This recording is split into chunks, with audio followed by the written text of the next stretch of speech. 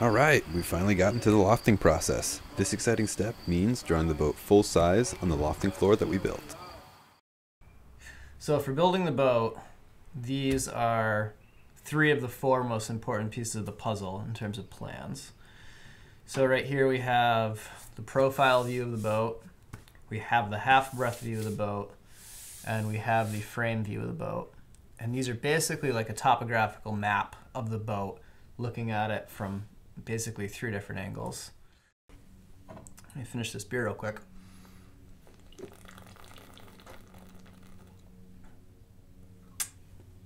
All right, we got a boat. So here's our boat. Now, a profile view would be like if you took this boat and split it vertically, right down the middle and down the ends, and opened it up so that you were looking at the guts of the boat all the way across. So if this bottle was split, sliced it all the way down, took this front piece off, laid it back on its side. That's basically your profile view. Now your half-breadth view is if you took, I'm going to see if we can draw on this, and you slice the boat this way.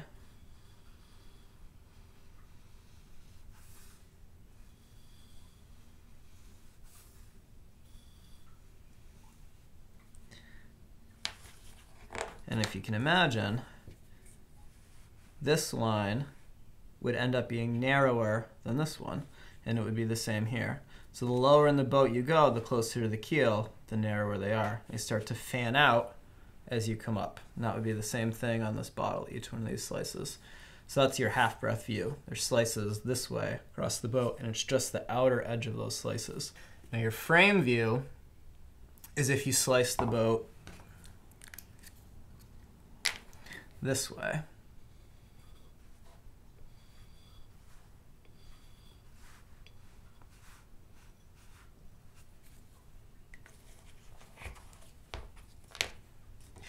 And each one of these represents one of these lines, but you're looking at them on end. So you would see just this outer edge, and these would all be like cookies that came out, if that makes sense. And that would be your frame view. So if you're building something like a house, all you really need is a profile view, because everything's 90 degrees and level and plumb. It's really easy to scale that up. But on a boat, you know, where do you stop in this 3D plane that you're moving? And that's where all these points come into play. Because on the boat, if I know it in the vertical plane and I know it in the horizontal plane and I can relate that to the profile view, I can basically plot this point that's out here in space somewhere. And once we have that all drawn out and figured out on the lofting floor, it's pretty easy to pull the patterns from that. And then you have your molds to build your boat around. You have your shape of your boat. So the first part of lofting is to draw a grid on a big flat floor so that you can draw these 3 views out. And this first part of drawing the grid is drawing your baseline, and then everything else is built off of that. So we stretched a wire as tight as we could from one end to the other, and marked along it with a square, so plumb straight down. Marked the table, and we connected it with our long straight edge here.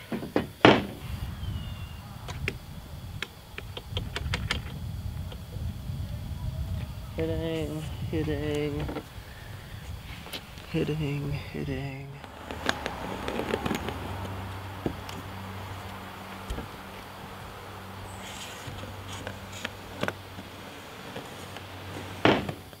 And now we have the baseline.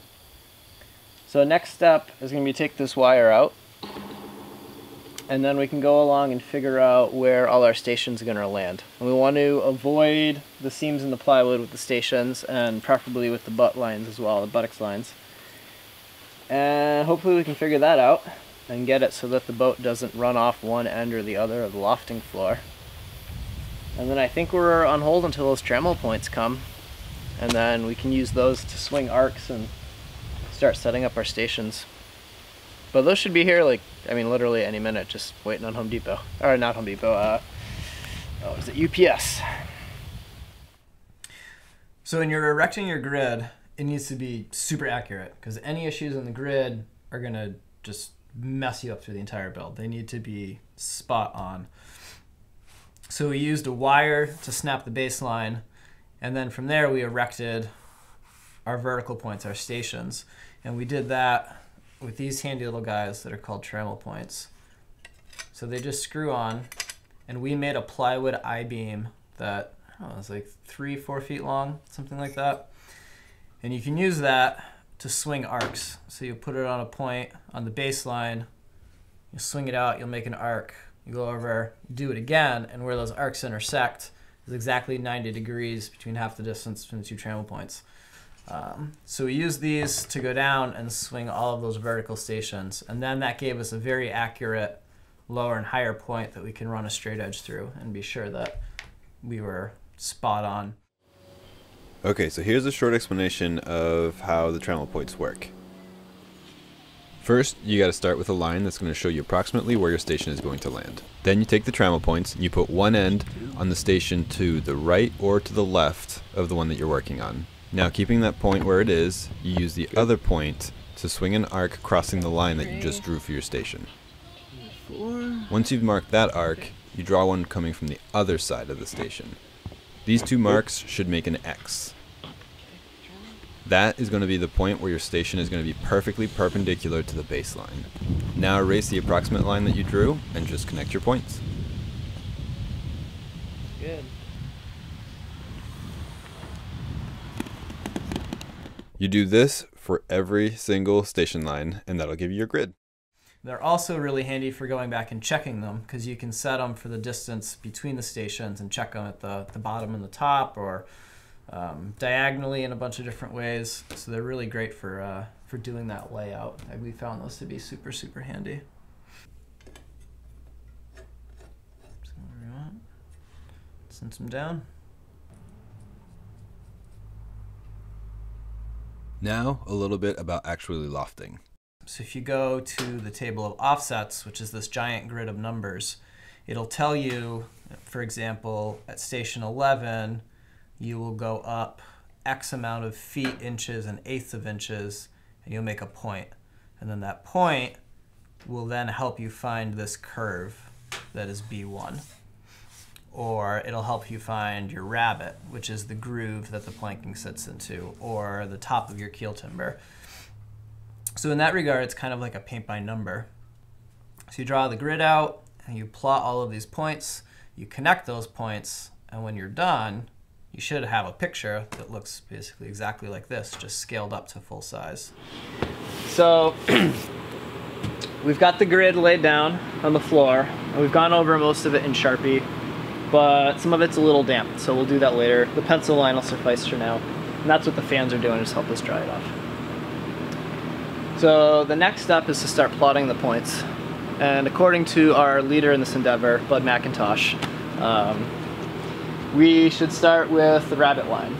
So if you look at the table of offsets, which you shouldn't film too closely because we don't want people to replicate these. Most of these drawings you can get online, and it could be enough information to build the boat for free if you really wanted to, but the table of offsets is really what you pay for. So I'm happy showing pictures of the other ones, but this we got to keep a little under wraps. Anyways, so we're going to do the rabbit. And how the table of offsets works is it's a big grid, and you have stations you have marks for all your stations. So station A, 0, 1, so on and so forth, up until your stern. And then you have heights. And they show up, so in this instance, the rabbit line at station A doesn't exist. The rabbit line at station 0, you see 5-10. So that means that the rabbit line is 5 feet 10 inches above the base at station 0. And then at station 1, the rabbit line drops to 4, 2, 1/4. So that's 4 feet 2 inches and 1/4. And then we go on from there, and we'll plot all of these points along the length, and then we'll what's called springing a batten. So we'll take a thin flexible piece of wood, connect all the dots, draw a line, and that should give us the curve of our rabbit, if you followed that. So once you've laid down your grid and you've plotted all your points from the table of offsets, you need to connect those points with a fair curve. And to do that, use a batten. So we made our battens out of white pine for the bigger ones and white oak for the smaller ones. And you need clear, straight grain wood. And you make them various sizes, some square, some rectangular. But the idea is they're kind of like this ruler, that they're fairly flexible. And you'll go through and you'll mark your points. So for us, we put a screw down, and then we put another screw at the next point, and then you bend the batten around that. So you'll end up butting it up against all of these points and making it into a curve.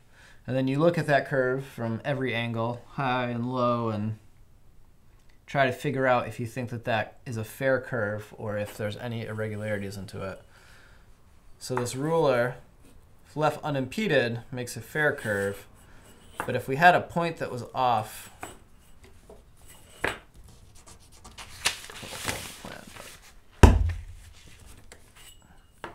say I would have a fair curve and then we pressed maybe onto that point a little bit, we end up with a flat spot where that point is, and we end up with a bulge right over here. And you can see how that deflection really ruins the arc of that curve. Or if we pull it forward, the batten, or in this case the ruler, wants to make that nice smooth curve. So in lofting, they say the batten never lies. And sometimes the points do, because you're scaling them up from this all the way up to full size. So a tiny little, 1/64th inch difference on the plans down here when you take the measurements adds up to be pretty significant on the lofting floor. So you end up using that batten to fair past the points. And maybe you have 8 points and you hit 6 of them. But that's all kind of part of the game of figuring it out for the lofting. All right, if you're lofting a small boat, like a rowing boat or a little dinghy or anything that's short, you probably don't need a very long batten. But we're building a 38-foot boat. We needed a very long batten. So we weren't going to get a full-length batten, but we decided that we were going to make our own. It's really hard to get a full-length batten without any imperfections in it. So we ended up making a long batten by scarfing 3 different pieces together. All right, what do we got? Whew. We got a couple boards, so we need to make some lofting battens. So we need wood that is clear of any knots and defects, preferably fairly straight grained and as long as possible. So I dug through the top of the wood pile the other day, and this is what I came up with without digging too deep. It's kind of a pain.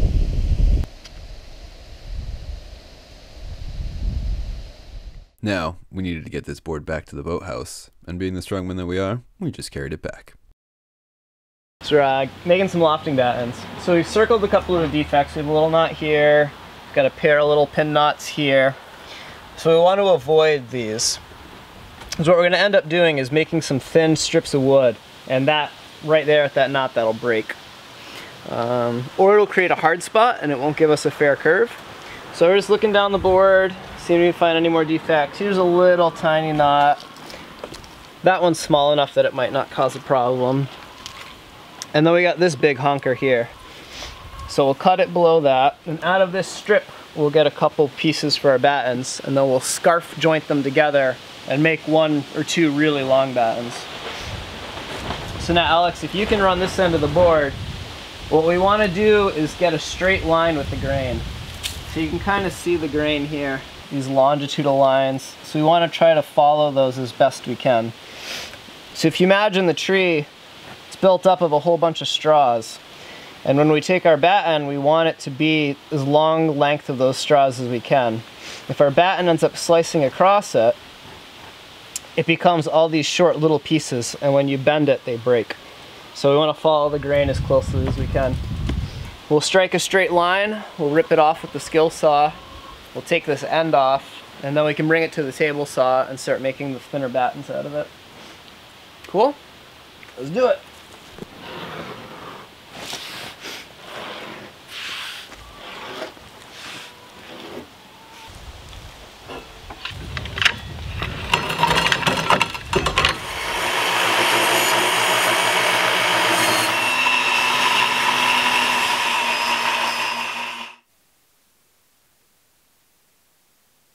Before you can start cutting the board up into smaller sized pieces, it's important to run it through the thickness planer in order to have flat, smooth sides.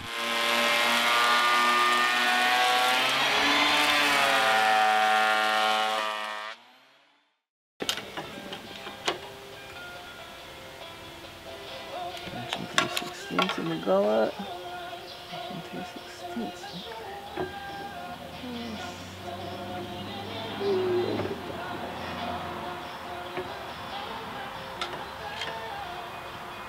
Cool.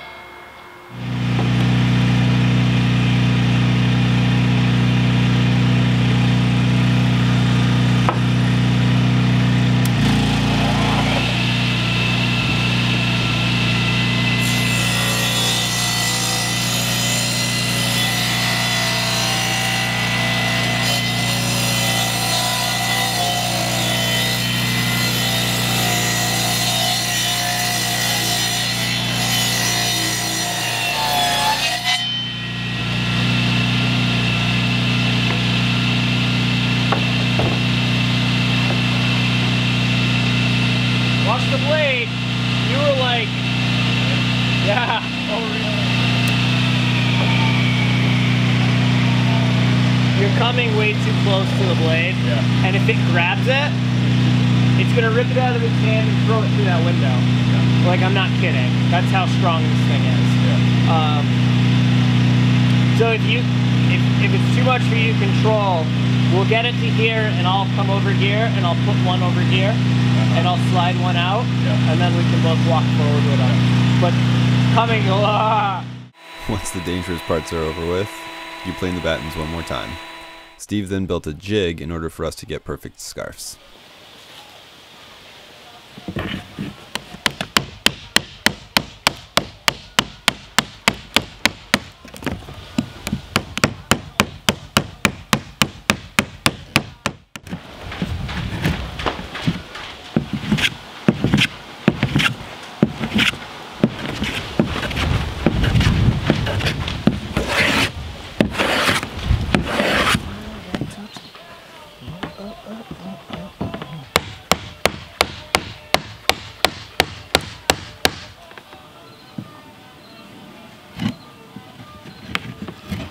So Alex is trying his hand at the wheel here. How's that chisel treating you? Pretty sharp, it's awesome.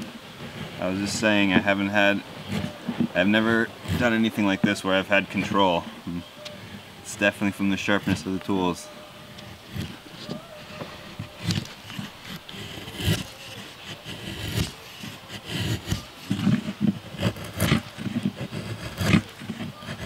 It's amazing the difference that the sharp tools make. Yeah, true fact. Soft pine doesn't hurt either. Yeah, that too. Alright.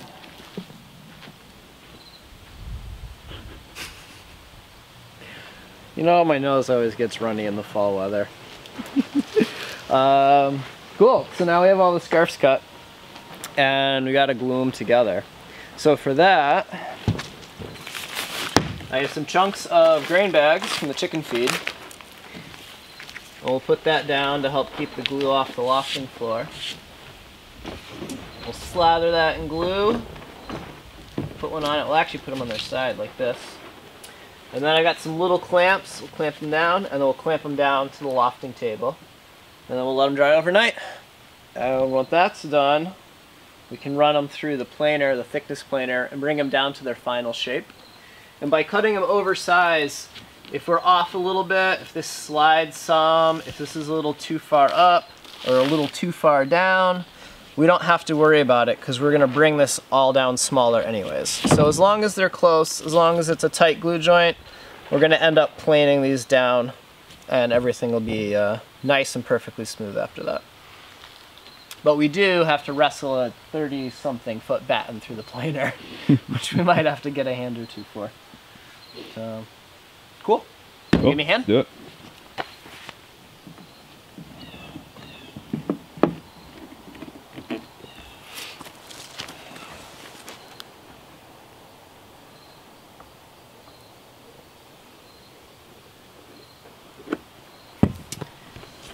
After much trial and error and experience, I've come to the conclusion the finger is the ideal glue applicator.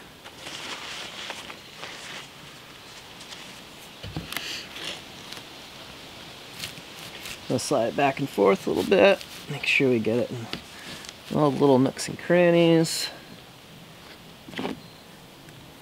Now you want to squeeze tight enough to pull the joint together, but not tight enough to squeeze all the glue out, which is possible to do. So just until we start to see that bead rise up.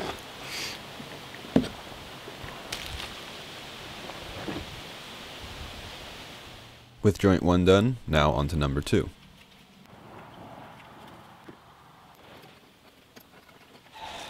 Now we wait.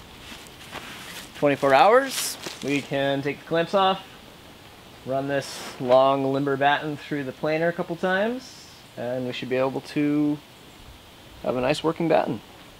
Hopefully it doesn't break.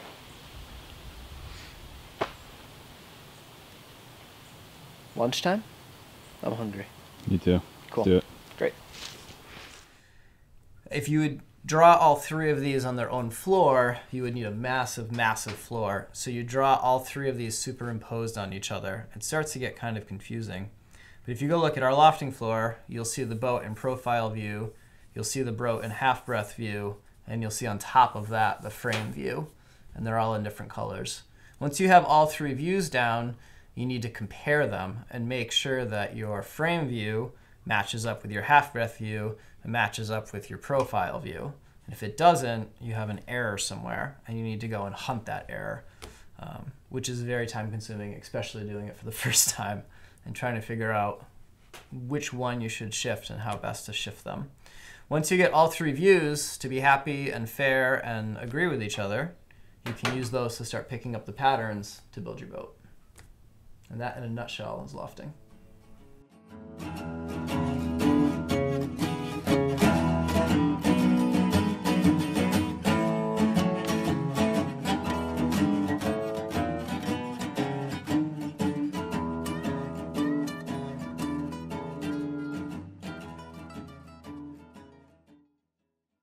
Oh, come on. You didn't think we were just going to end this video without showing us running this ridiculous thing through the planer, did you?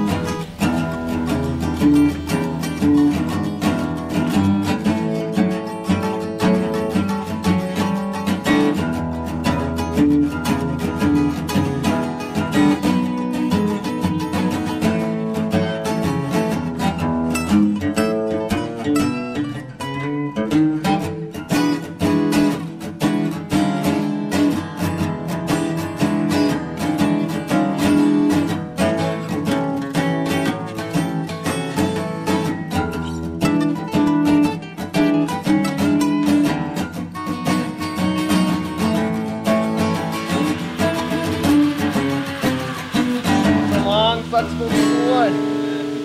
Gentle.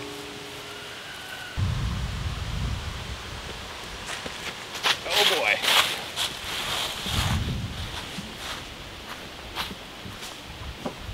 Look at this puppy.